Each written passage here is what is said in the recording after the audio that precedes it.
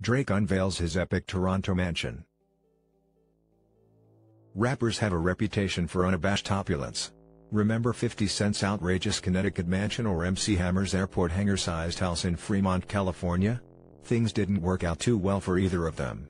But Canadian rapper Drake, whose net worth is estimated at $170 million, is in a much better financial position than his big-spending predecessors.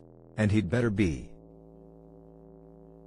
His new lair in Toronto's prestigious Bridle Path neighborhood, first featured in the pages of Architectural Digest, is worthy of the most profligate billionaire or James Bond villain.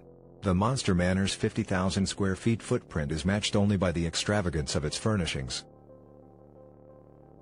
Aptly dubbed the Embassy, the home was done up by Canadian interior designer Ferris Rafali, who assembled a majestic medley of bespoke materials, limestone, exotic woods, bronze and marble.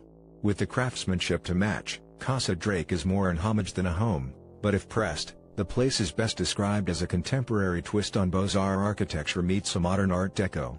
Because I was building it in my hometown, I wanted the structure to stand firm for 100 years, Drake told Architectural Digest.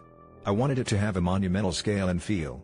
It will be one of the things I leave behind, so it had to be timeless and strong.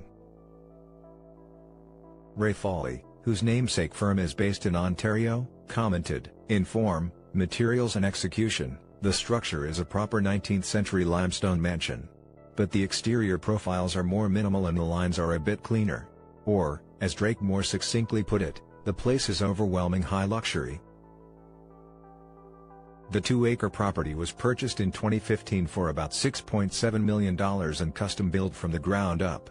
The epic Great Room, with its 44-foot-high ceiling, boasts a remake of Lobmier's iconic Metropolitan chandelier, originally designed by Hans Harald Rath for the Viennese maker in 1963.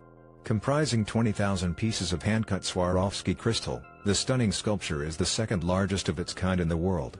The blinding, canary yellow lounge has already been featured in a few of Drake's videos. There's so much architectural distraction in that room alone. The backlit hexagonal faux suede ceiling panels and Vanini glass sunburst chandelier, for starters, that the flamboyantly extravagant rapper faces being upstaged by his own palace.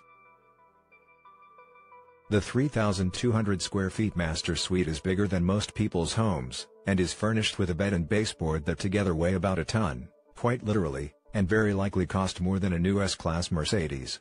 Additionally, the 4,000-pound tub in the master bath was carved from a single block of black marble, and the 2-story closet is adorned with amethyst hardware, rock crystal and seating upholstered in diamond-tufted shearling with polished nickel studs. Further amenities include a full-size NBA basketball court capped with a 21-square-foot pyramidal skylight, a black granite sheath swimming pool and a swanky recording studio lounge styled like a nightclub. It's hard not to be overwhelmed by the sheer opulence of it all. Yes, Drake is rich and can afford it. But is it all really necessary?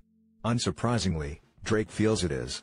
"I think the house shows that I have true faith in myself to take on this task when I was just 27 and see it through," the now 33-year-old said. "I also think the house says that I will forever remain solid in the place I was born. Good to know.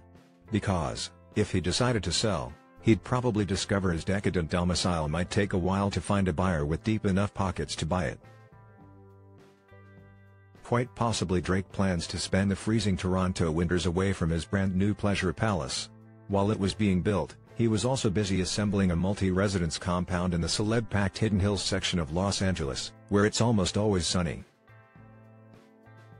His buying spree started in 2012 with a $7.7 million splurge on a roughly 12,500 square feet mansion and continued in 2015 with the relatively modest buy of an adjacent property, $2.85 million for a nearly 4,500 square feet, ranch-style home.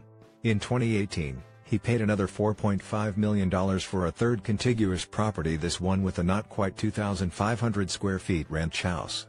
Whether he uses them as homes for his family or his entourage is hard to say. What is certain is that Drake's lucky realtors and contractors probably own pretty nice houses of their own.